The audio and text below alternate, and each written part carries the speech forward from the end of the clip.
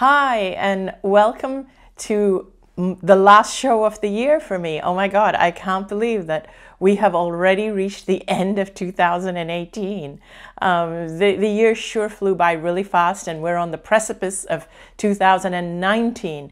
I'd love to hear from you in the comments as to how was this year for you.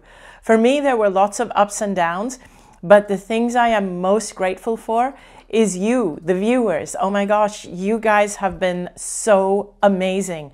The comments, every time if I'm even having a bad day, I just go and read your comments. I think I just have the best audience ever, ever, ever, ever. I mean, I look at other people's, I'm showing off here, okay, because I just love you guys so much. But sometimes I look at other people's videos and eventually the comments deteriorate into people criticizing and bashing each other. For some reason, that doesn't happen on my Facebook or my videos. And I feel so blessed, and I love you guys so much, because you really perk me up, and I love doing what I do. And the thing is, I really feel blessed because as I have spoken in past weeks about what it means to be an empath, and those of you who are empaths, you will completely understand, is that criticism really feels strong and reverberates in your head. So I have been so blessed to get such a gentle audience, and I love that. I just love you guys so much, and I could do what I do forever, which brings me to the topic of this particular show, which is, who would you be if no one is watching? That title, I came up with that title because of a question I received from somebody who asked me whether they would be considered a people pleaser or a doormat because they take care of special needs children. And where do you draw the line between being a doormat and not being a doormat and just doing what you need to do? So my criteria for whether you are a people pleaser or not, or whether you're a doormat or not, is that are you doing what you're doing for the approval, or would you be doing the same thing even if no one was watching? And in most cases, when you're caring for someone who you care about, you would be doing it regardless, absolutely regardless. If you have special needs children, if you have aging parents who you love and you happen to be the one caring for them, I know that speaking for myself, I care for my mother regardless, and I don't need people to watch me or to compliment me or people to please. I do it because I love her. When Danny took care of me when I was sick, he did it because he loved me. Nobody was watching, and he didn't care if anyone was watching or not. So that is not being a people pleaser. That is not being a doormat when you do things for people you love. And I'm seeing the comments already pouring in, so thank you. Somebody just wrote, oh my God, I was just criticized all week. Oh, I'm so sorry to hear that. See, and Carolyn Oakshed says, lovely to see you. Thank you. It's lovely to see you as well. And Eleanor Mann, oh, hi. Hi, Anita. So happy you are on Love Your Spiritual Violet shirt. Oh, thank you. Yeah, I'm so happy you are on Love Your Spiritual Violet shirt.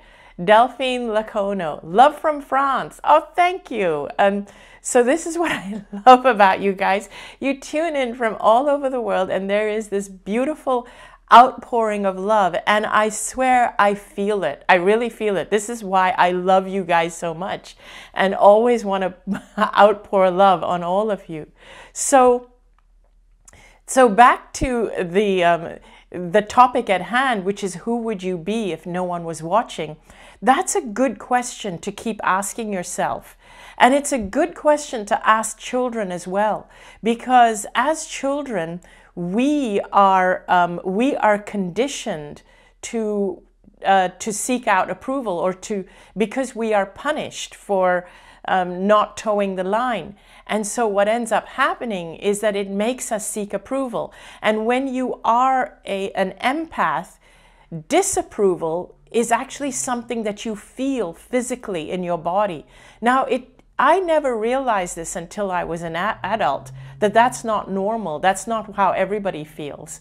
And Mary McManus says, I love your unicorn. Yeah, my unicorn was on last week, and Fred, or Frederica, we'll call her Freddie, or him, Freddie, got so many compliments that I had to bring her or him back on this week. I haven't determined whether it's a male or a female, but it's insignificant anyway. So the thing is, we have been so conditioned not just to seek out approval. And here's the important thing. It's about avoiding disapproval, because disapproval is what really hurts in our bodies. And so in avoiding disapproval, we become people pleasers.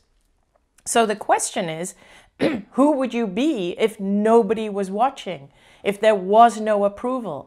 And if in many cases it is doing things that no one else would do, like if it is in your DNA to be a caregiver, to take care of people, those are the kinds of people that make the best nurses and healers and doctors, the ones that do it just because it's who they would do, whether they got approval for it or not. I know that a lot of the things that I do now comes from that same place, because it requires taking a lot of risks if you're an empath. You have to take the risk that you are going to be criticized if you're going to do things as though no one is watching, and if you're going to be who you are as though no one is watching. And so when I started sharing a lot of things that I was sharing, right in the beginning, I did get a lot of criticism, because it was criticism from the debunkers and the people from the more medical or science, material science-based circles. Of course, there were people that were absolutely fascinated with what had happened, and they wanted to know more. However, because of the paradigm that they were in, they could not, they really had to come at it from an angle of skepticism. And they don't mean to criticize, but approaching certain subjects, like the kinds of things we talk about, approaching it from the angle of skepticism is actually, it actually feels like criticism. It feels like disapproval, and it kind of shuts you down. So anyway, so the question to really ask yourself is, when you are caring for people and when you are doing things like caring for people who are sick, if this is what you would be doing regardless of whether you got approval or not, then you are not being a people pleaser or a doormat. So now, how do you then tune in more? So one of the things that, another question that came up from my last video is that I spoke about listening to the voices inside. And so how do you tune in more to the voices inside instead of the voices outside? So one of the things I suggest is that the way you tune in more is you don't share everything with the outer world until you're ready. Another person also asked me this question, is that they felt that when they shared things with the outer world, with people, they found that it diluted what they were feeling. It diluted their ideas. And so this is exactly what happened with me, is that when I was sharing before I was ready, because it feels like, oh my God, this is a light bulb moment for me. Oh my God, I get it. I understand. I want to share it. I want to shout it from the rooftops. This is what it felt like for me when I came back from my near-death experience. But when I started sharing it, I wasn't quite ready. I didn't have answers to people's questions. I wasn't solid in my own thinking. And so as I started to share it, I started to get blowback and questions and skepticisms. And instead of that making me stronger, it diluted it for me. It made me wonder about myself. And this is what I worry about with empaths, because we feel things from the outer world so strongly. We have to be careful about sharing our feelings too early.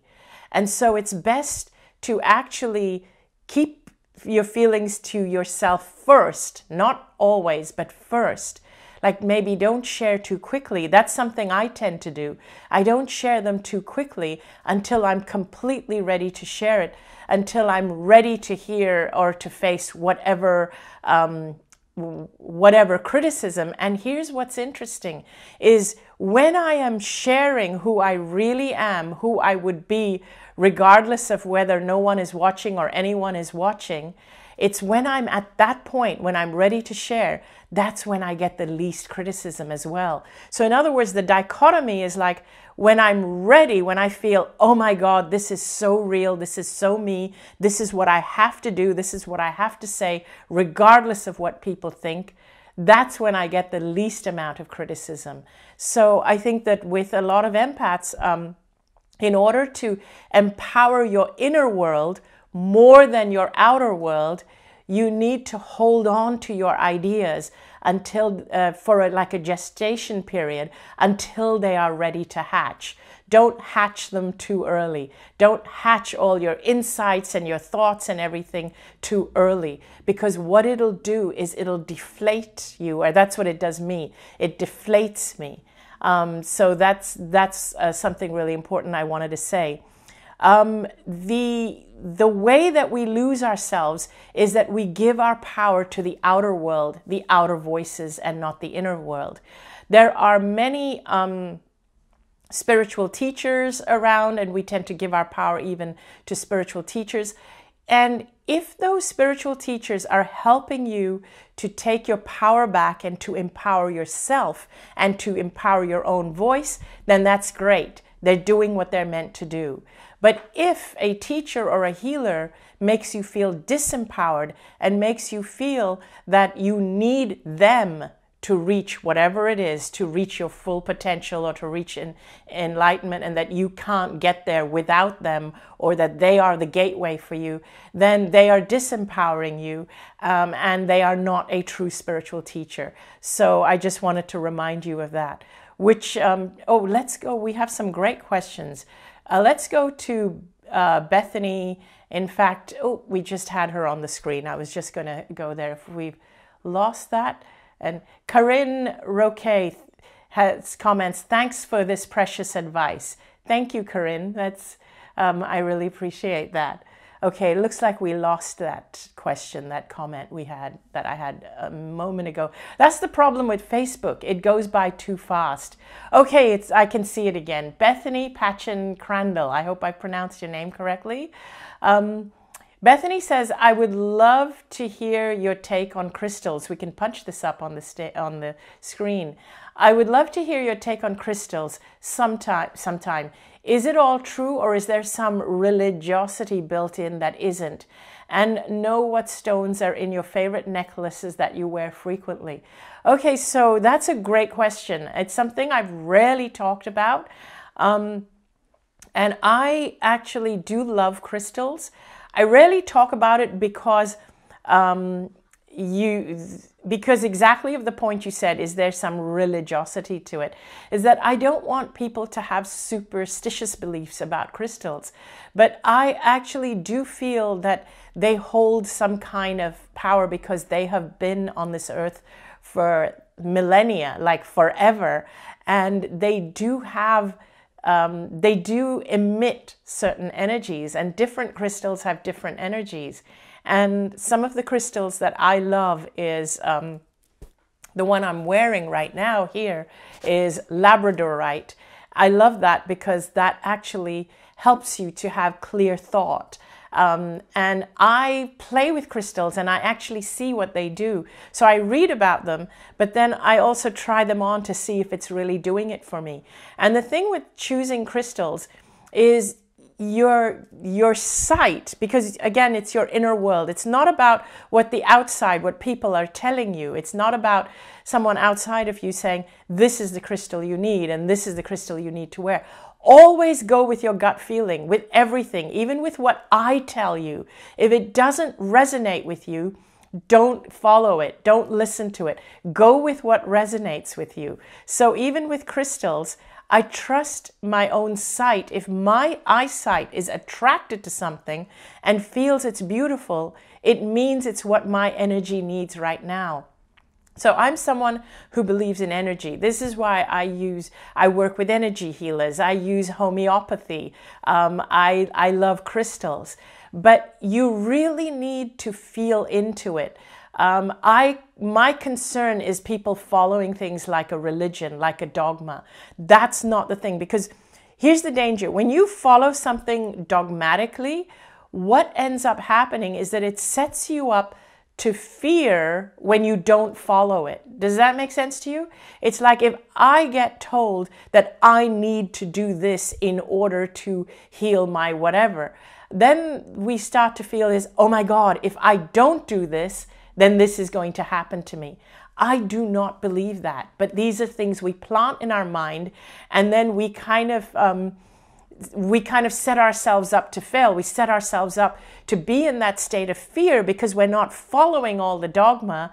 And then we then say, look, I didn't do that, and then this happened to me. But actually, that thing only happened because we created a filter of fear through which we were viewing the world. And if you want to know about my idea, what I mean by filter, watch my last video, which I made just last week, which is all about filters. And I'm forgetting the name. It's not at the top of my head. I'm forgetting the name of the last video I did, but it was all about filters. And when you view the world through your filters, that's kind of how you set up your reality. You set up your reality by who you are.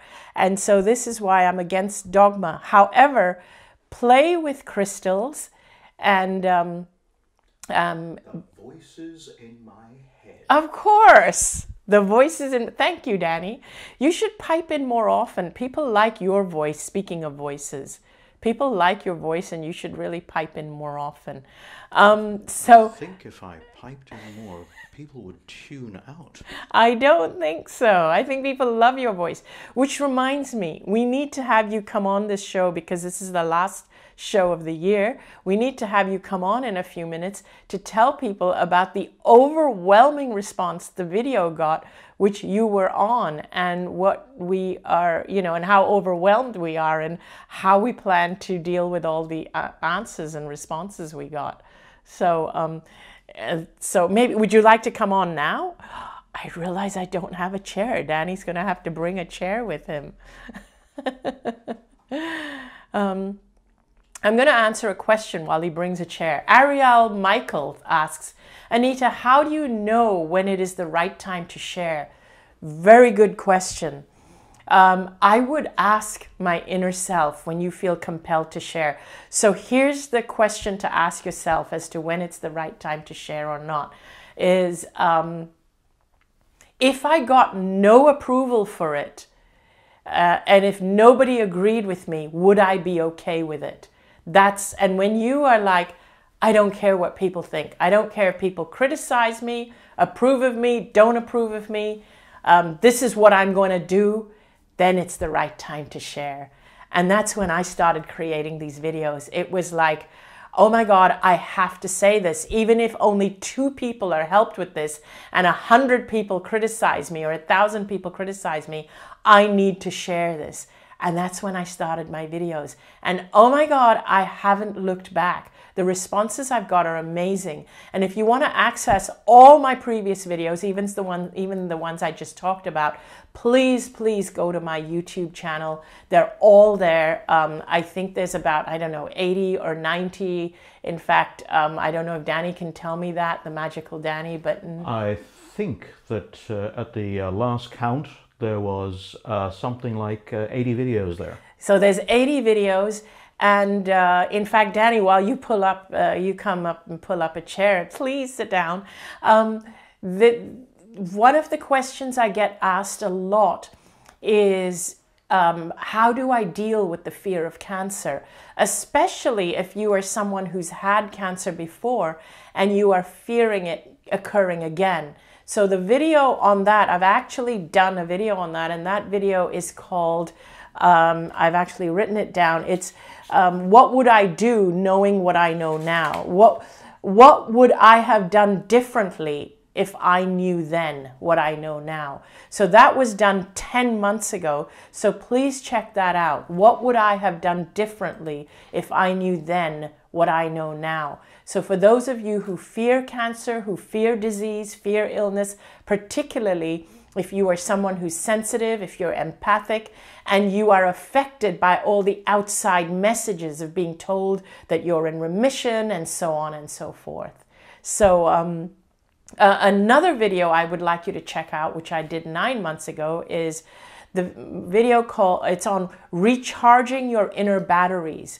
Because as an empath, especially if you are an empath who is dealing with maybe a sick spouse or maybe children, special needs children or sick children. And these are things you would do anyway. It's not about people pleasing. But when you're an empath, you are absorbing a lot of energies around you. And the video that would most help you is recharging your inner battery. It's about taking care of yourself. A lot of empaths are very good at giving and giving, but they're not good at taking care of themselves. Thank you, Ann Compton. Ann Compton says that my videos have helped her. Abaya KP says, your messages are always so apt for me. I'm so surprised every time. I've always finished your talks feeling so rejuvenated. Wow, so precise and clear. And your pointings are. Thank you very much. Wow, thank you, Abaya. Thank you for watching. This is what I mean. I just love you guys so much. I'm going to ask Danny to come in now, and then I wanted to talk about a couple of other things. Are you sure you want me to 100%. But I didn't shave. You don't have a chair for me. I know. There's no fanfare music for me. We should do the fanfare music. The ba ba ba loo ba ba ba ba ba. Ba ba ba. Hello. Sorry, Freddie. Hello, Fred. You're being Freddie's being displaced. Okay. Oh my God, I liked Fred. Freddie was there. Freddie was perfectly positioned. Yes. So I want you to... Hello, everybody. Hi. We wish you a happy new year. We wish you a happy... That's the wrong tune. It is, but it's good. You have a good singing For voice. 75 years, I've been singing it in the wrong tune. You have, haven't you? Oh my God. Nonetheless, we wish you a happy new year. We wish you a happy new year. We wish you a happy new year. And many more. You should be on stage. I'm already on screen. You should have your own YouTube channel and your own stage presence. For those of you that actually think that I should have my own YouTube channel, please send another email. Send it. No, it's in the comments. In the comments, he should please tell him he needs his own show. All right, in the comments. So, so we were overwhelmed by the number of emails. I'm not saying anything. I'm not saying anything. I have to get down. I'm just observing what I can see on the monitor over here. I know. Yes. I have to get down to no. No. I'm trying. No. But it's only because you don't have a chair. Yes. Or hair. Yeah, it's my hair. That's yes, right. Exactly. I'm a hair above you. Exactly. And we were really They're probably all getting really bored of my corny jokes. I don't think so. I think we should get back to the subject at hand. I think they love you. They really do. Because the number of emails that we got, and this is just a fun year-end show, but the number of emails that we got after Danny was on that show and talking about a support system for caregivers, particularly, I mean, every kind of caregiver, sensitive caregivers, just empath caregivers, but just some kind of a support system. So many people wanted to be part of it. So we're now trying to figure out how we can bring all these people together so we can manifest something good. Yeah, the response was actually far more than I'd actually expected. Many of these responses were in the comments, of course. Many of them also were sent by email to Anita's assistant, Roz. and she's forwarded them to me.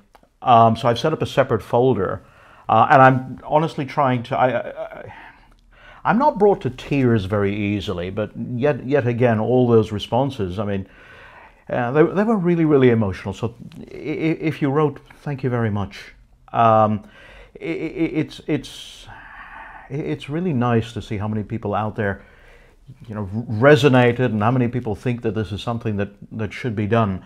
I'm just finishing up a couple of things right now, but over the next couple of weeks, I'm actually going to go back through all the emails, and we have to try and figure out some way of, bringing together everybody that wrote, so that we can try and see, what's a safe and sustainable way to try and start whatever it is that's going to start. I have no idea how it's going to build out, how it's going to pan out, who's going to, jump on board and help in what capacity and run in what capacity. But thank you very much. This is where I get tongue-tied. I'm really happy behind the camera. I know exactly my universe, but this is something that's a little bit out of my league. But I so think it's something that we need to do.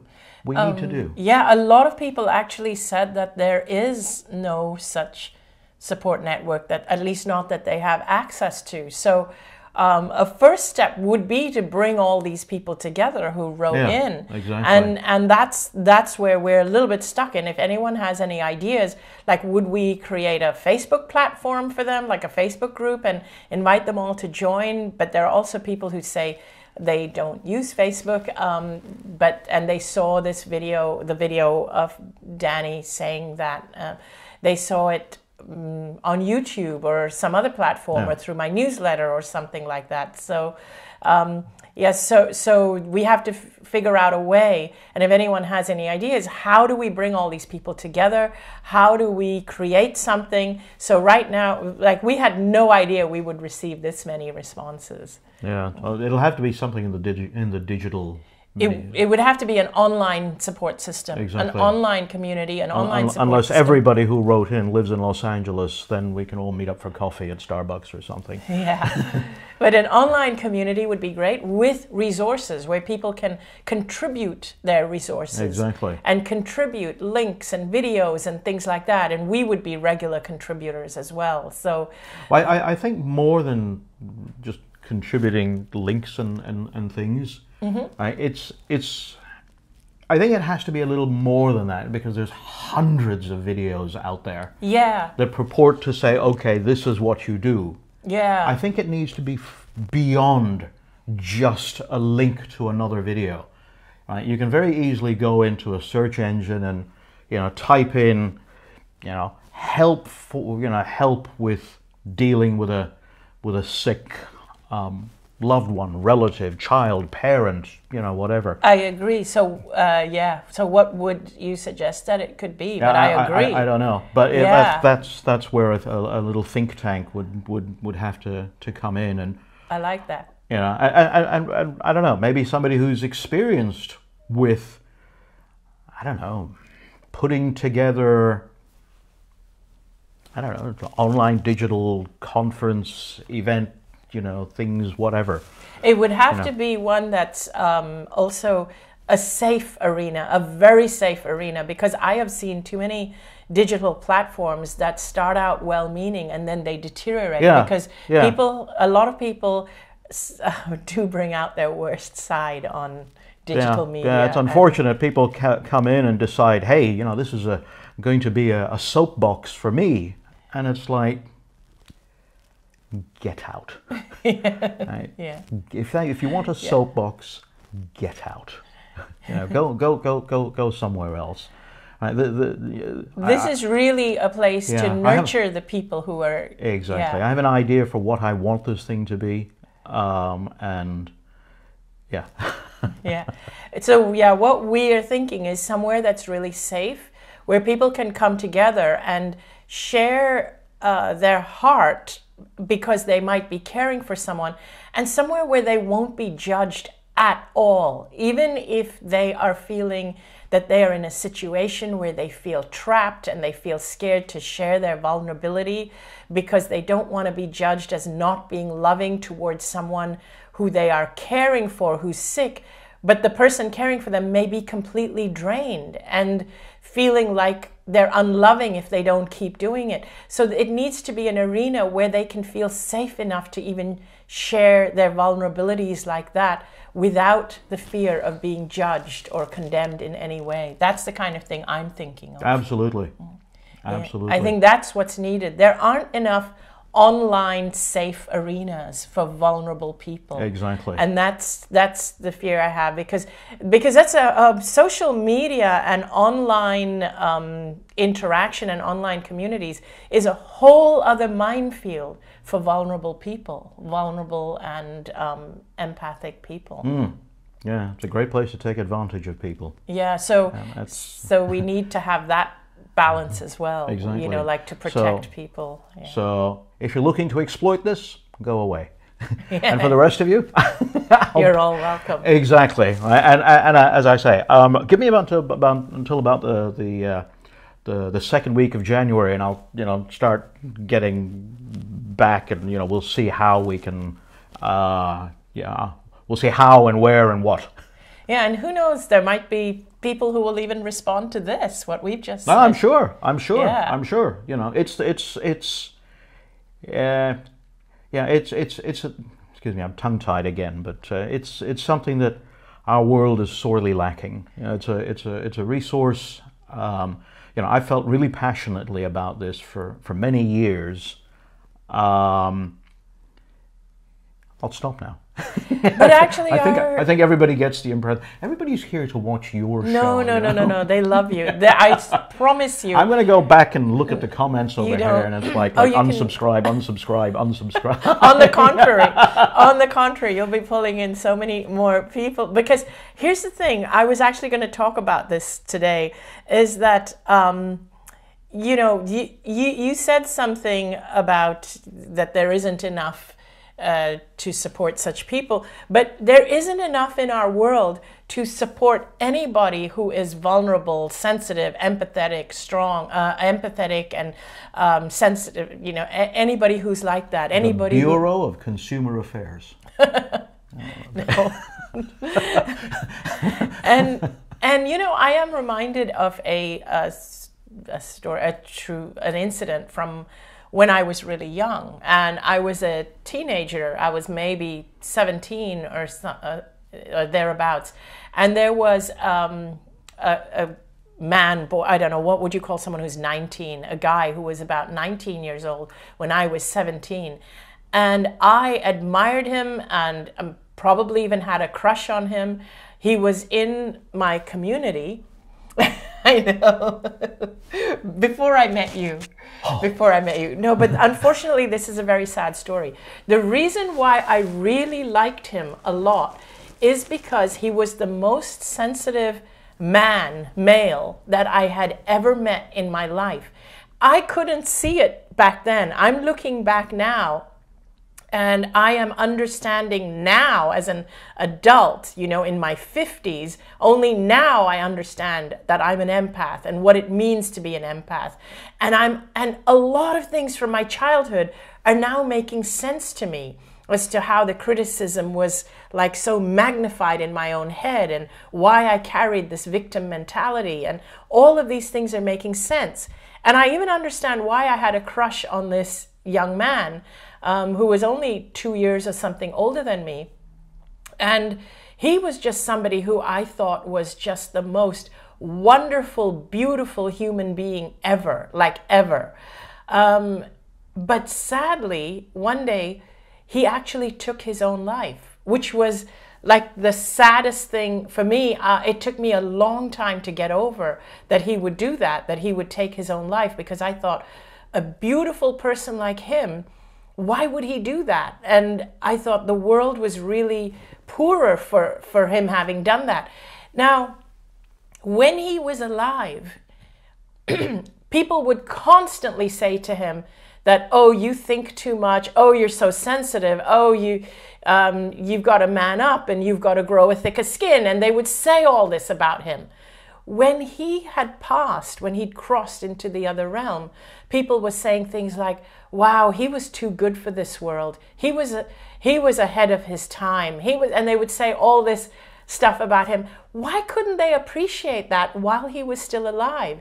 And this is something that's really impacted me, is that we have a world that does not, or a paradigm that does not support people who are like that. And then we only appreciate them after they're gone. And so this is what drives me to speak about what I speak about. It's what drives me to share what I share. Because I actually feel that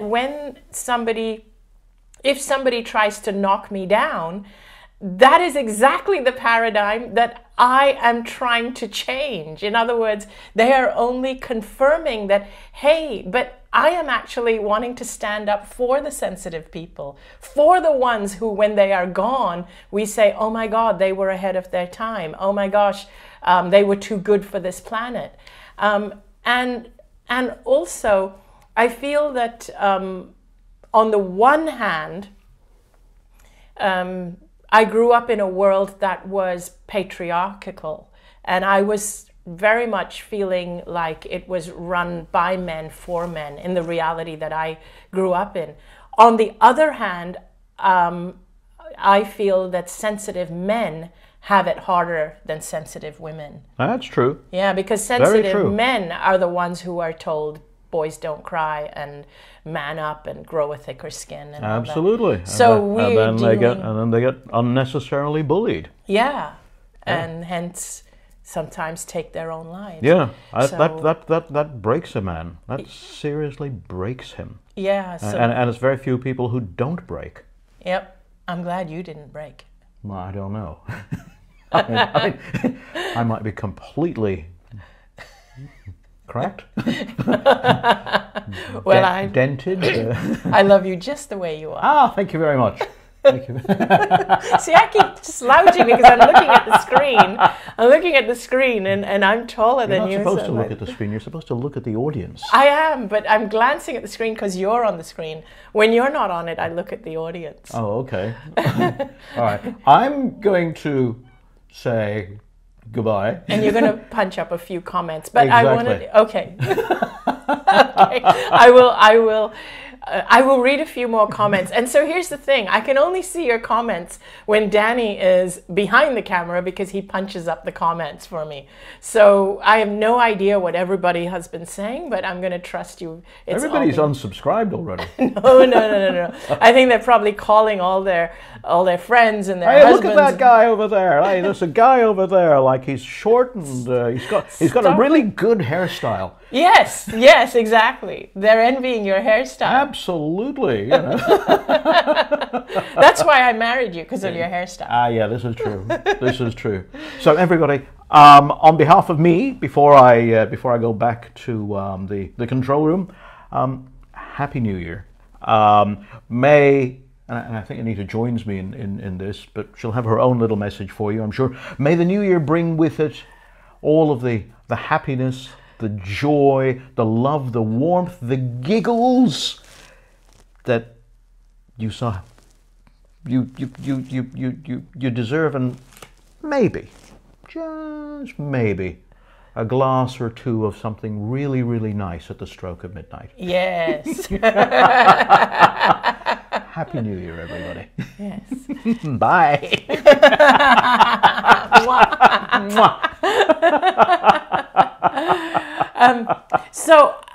Another thing I get asked a lot is a surprising number of people that actually ask, when am I going to be speaking or doing an event in LA or in California or Southern California? So I want to tell you that in February, I've got 2 events in California, and one of them is at the Conscious Life Expo. So I wanted to just tell you, it's a mini workshop that I'll be doing at the Conscious Life Expo in February in Los Angeles, which is at the Airport Hilton. So please check it out. Please come and say hello to me if you're in the area. If you live in Los Angeles, if you're around Los Angeles, if you're in Southern California, please come along. And also in February, I am doing a retreat at the Multiversity in Northern California. And so check out, so that one's called The Power of Transformation. But please check out my website. I love to see you, just would love to see you, would love to say hello to you. And love your comments. Patricia Anzide. Hi, Anita. Keep doing what you and Danny do. Thank you both. Oh, thank you.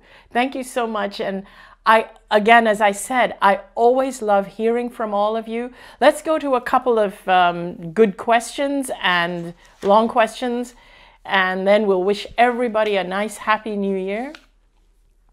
And so also, as I was saying, that if you check out my other videos, a lot of questions that people write in have already been answered in the past. And so what I'll try and do is even speak about some of the other videos you need to go back and watch so that you're guided or that you know which ones to go back and watch. Daniel Leahy. Oh, thank you. So let's punch this up on the screen. Hi, Daniel, and thank you for posting and for watching. You two are so amazingly brilliant. Thank you. Regarding Danny's idea of some sort of streaming accessible medium for caregivers of extremely sick people, is it possible for a call-in talk show per week that Danny could facilitate? Ooh, I like that idea. Danny could be the next Frasier regarding supporting people who are experiencing fatigue, grief, and lack of support. That's actually a very good idea. I would love that idea. I love that idea. I thought you would. I love that idea. Yay! I love that idea. Yeah, I think that would be so cool. Oh my God, thank you, Daniel. That's, see, from one Danny to another, one Daniel to another. Oh my gosh, you two should get together. That's a great idea. See, we're one step closer. So, wow, I think that would be so great that you could be the next Frasier. Daniel, or Danny, has left the building or entered the building. So another question I get is that what goes on in the retreats. So just real quickly, I'm going to tell you what happens in the retreats. In the retreats, we actually do a lot of meditation. You do a lot of different exercises in that I give you something to ponder over. You ponder over it, you write about it. I teach you how to journal. We are also conscious of things like learning to receive. We're conscious of listening to the voices and tuning into our inner self instead of giving our power to the outer world. Those are the kinds of things that we do in our retreats, and we do it for 5 or 7 days straight, depending how long the retreat is. So even when you're not in a workshop with me and you're off having a meal, or if it's the cruise and you're off on a tour, you're still doing it from that perspective of what we are learning during the workshops. You're still viewing the world through different eyes. That's what's really great about being together for 5 or 7 days. You're actually viewing the world and living life and eating and touring and seeing the world and connecting with people, but through the eyes of being a being who is connected to their inner self, as opposed to giving our power to the outer world. So that's kind of what I try and do in the retreats. Thank you for all your beautiful comments. Cindy Priam Moreland is, I think people fear that which they don't understand. Yes, you are quite correct. They fear that which they don't understand. And unfortunately also we live in a paradigm that doesn't foster self-understanding. We live in a world that fosters learning from the outside in, as opposed to learning from the inside out. In other words, we take our information from teachers who tell us this is what happened, and they tell it to us as facts, and we have to absorb facts. We don't check into what we are feeling inside. If we tuned into our feelings from the time we were young, and if we believed our feelings, if we trusted our feelings, if we trusted our intuition, if we trusted what we sensed and saw, then we would have less fear. We would really be much more fearless. Christian Saller says, retreat anywhere in Europe. I have a mini workshop in Basel coming up in March. So I'd love for you to join me there. And also I have a mini workshop, both of which are intensive, but they're just one day long. So one in Basel in March 2nd, I believe, and March 3rd, and a second one in Bristol, England, on March 16th, which happens to be my birthday, but we can all celebrate after in the evening or during. Maybe that workshop will be one big celebration. So that one is in March 16th. So for all the people from the UK who write in, I will be in the UK and I will be speaking on March 16th, 2019. And I'm hoping to go and visit and do a little tour of Bath just before going to Bristol. So I have a few days off because I'll be going to a couple of other cities in between. But I love seeing you at my events. And if I can't see you, if you can't make it to my events, I'm still here on Facebook and YouTube. So please check in on my videos. I still read the comments. I go back and read the comments after the video. And I try and click like or love to as many as I can.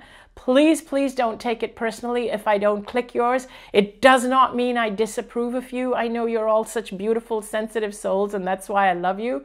But it absolutely does not mean I disapprove of your comment if I haven't clicked it. It just means I haven't seen it. I haven't seen it yet, or haven't seen it because Facebook is a bit strange with their algorithms. They don't show you all the comments. They show them to you in a different order than they show them to me. But please know that if I see your comment, I will click like. So don't take offense if there's no click. Anyway, have a wonderful end of the year, a wonderful new year. And I really, really hope that 2019 brings you everything that you hope and dream. In the meantime, I'm going to spend the week in gratitude of everything that's amazing. And I'd love to invite you to do the same. You can even tell me in the comments below, what are you grateful for? What are you grateful for from 2018? What are you grateful for in your life? I'd love to hear it. And until next week, I'll see you next week. And bye, everyone. See you in 2019.